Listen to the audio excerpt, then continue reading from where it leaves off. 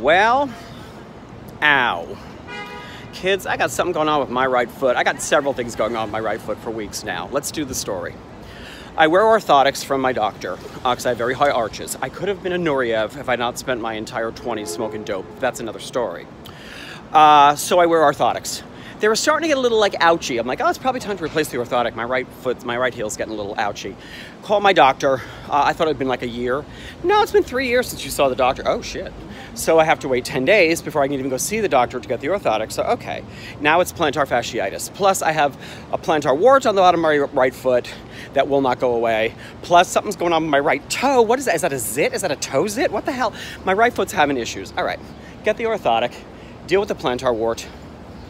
Oh, he's cute. Deal with the plantar wart. Toe gets better.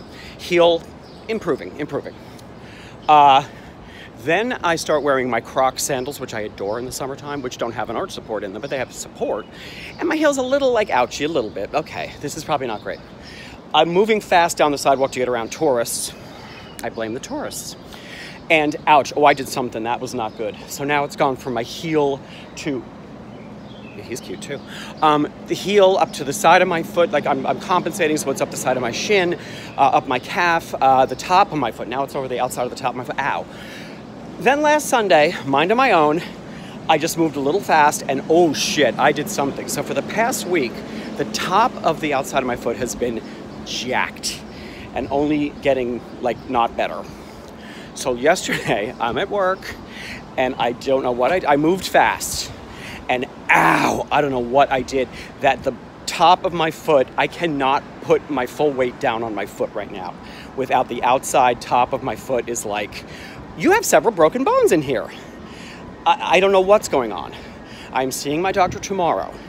But for now, if I walk on my heel and rolled into the inside of my foot, I can limp my way to work, which is what I'm doing right now. And I'm gonna do the matinee. So there you have it.